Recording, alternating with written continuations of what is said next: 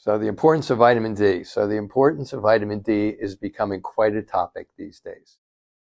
Um, it's always been kind of understood that we need enough sun, okay, and yet people get it. I've had people come in here who are lifeguards who had vitamin D of like 10. Right? The range in the United States of America for vitamin D is 30 to 100. And the lifeguards had 10. And I mean, that's one example, but I've had tons and tons of people coming here. But I ride my horses all the time, and I'm always outside, and I'm always walking around, and so on and so forth. I spend my whole day outside. I'm a roofer, and those types of things. So vitamin D is now starting to be understood beyond that, beyond just, okay, get out in the sun and get some vitamin D. Low vitamin D can be an indicator.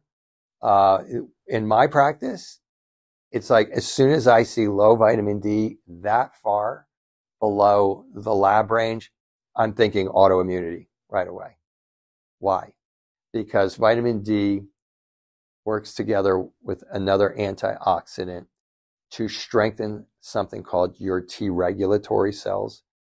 And these T regulatory cells are cells that ultimately, their primary focus is to stop your immune system when your immune system is killing a bacteria or a virus because you got cold. At some point, something's got to stop it. It's like the virus is killed. Somebody's got to tell the immune system to stop killing it. This part of the immune system does that.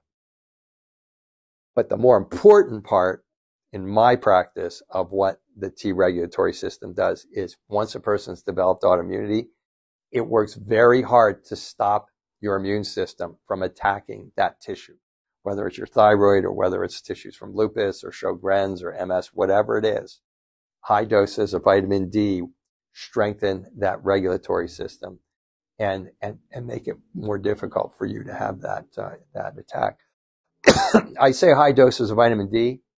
There's a lot of controversy on that. And so the ranges that I like to see my patients in is above 80. There was a recent study out from Israel not that long ago on people who got COVID. On people who did not get COVID.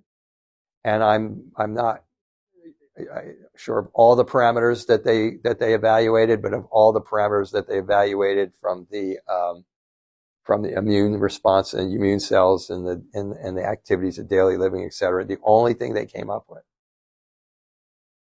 was that people had high levels of vitamin D. Why would vitamin D at high levels, what are considered high levels in this country, okay, at high levels have to do with not getting COVID? When you get vitamin D up into an area of like 80, 90, 100, 110, 120, and a lot of doctors will say it's too high, okay. When you get up into that range, vitamin D becomes antioxidant. It becomes what it is, a steroid, which means anti-inflammatory, and it becomes antiviral. I've seen it have good effects in people who have Hashimoto's and also have either chronic Epstein-Barr virus or cytomegalovirus or HHV6 virus. These viruses tend to get in you, hang around. If you have autoimmune problem, you get compromised, and all of a sudden you start getting all these thyroid symptoms. And a lot of times, depending on the patient, just high doses of vitamin D, they will dampen that inflammatory response and dampen the Hashimoto's thyroid symptoms. So vitamin D is again, it's also a steroid at that level. And it's also an antioxidant. Why do I keep saying high levels? Okay. I treat people from the four corners of the globe, as we used to say. And so Canada, our range is 30 to 100. Excuse me. The last one that I just saw from Canada, their range was 50 to 200. 200. Our high range is 100. Theirs is 200. I've treated people from Southeast Asia where their ranges were 95. 95 was their low end range. 95 to 235. And I have a colleague who teaches functional medicine who claims that he has treated people from a country where the range was 100 to 300. I don't know if that's fact or not, but he's a pretty credible guy. So the ranges have not been established. It's interesting to me that all the other countries have higher ranges. I can conjecture why that is. I'm not going to go into that though.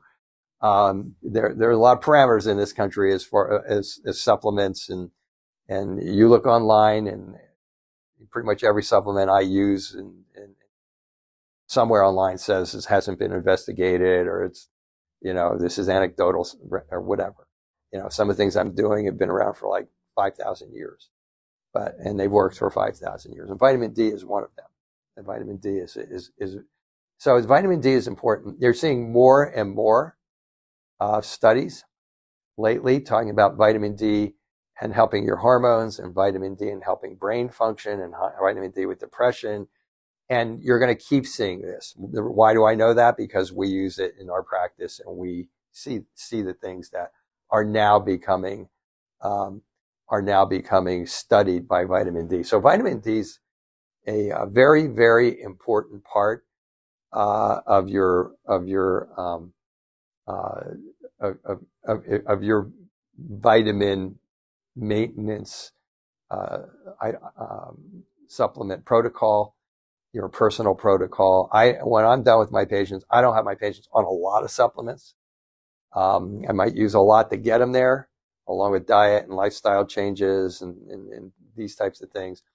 But once they're done, there's a handful of supplements that I recommend, especially for the autoimmune patient. Vitamin D is one of them. I will tell you, I take a handful of supplements. I have 5 autoimmune problems. I've had other things going on. And if I don't feel like taking my supplements that day, and there are days where I don't feel like taking my supplements, I always make sure I take my vitamin D. Always. Because I've seen it to be that important in my practice relative to my patient population. So I think that's a good general summary of the importance of vitamin D.